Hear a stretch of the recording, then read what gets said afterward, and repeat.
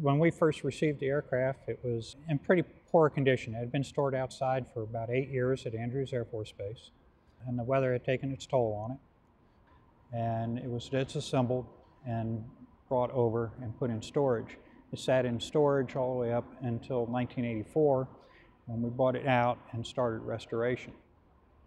In total, in restoration time, we took about 19 years to restore this airplane.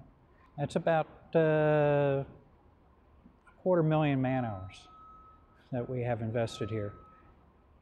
If you open up the instructions manuals, the maintenance manuals on this airplane, it says, quote, "Even though this wing may be removed, do not remove the wing."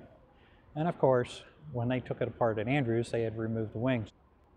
So we had to go through the process of putting this aircraft back together in steps that normally we would not have to perform. And it was a nice choreography of events that went on out here. Just mating the two center wing sections, and then having to operate 2 cranes to lift the wings up and push the fuselage back under the wing and lower it back in. My advice to anybody who has to do this again is to always check to make sure that you removed all fitting bushings, because we had to remove the wing a second time to retract these bushings that we had left in.